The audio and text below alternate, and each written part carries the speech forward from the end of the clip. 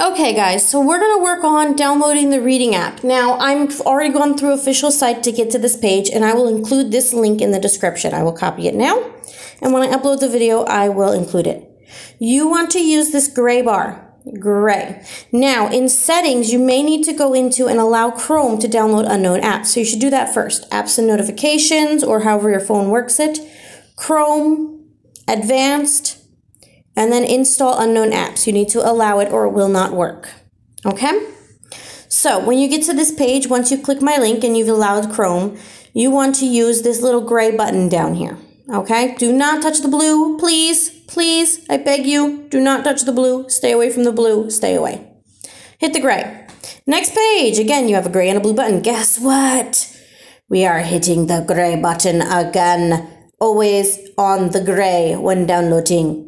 We do not want blue. The blue will give you a Chinese version of the Play Store. You do not want that. You want the reading app only.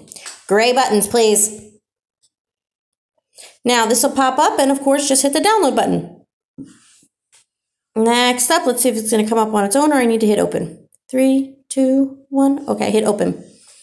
Install. Hit the little install-y button. We're all down here in the corner currently. And then hit open, and there we go. Now, accessing the teacher login page is very weird now. On this page, this is a user agreement. Hit the darker blue one, or if it's orange, hit the orange one. So you have this, and this is the children's login. Okay?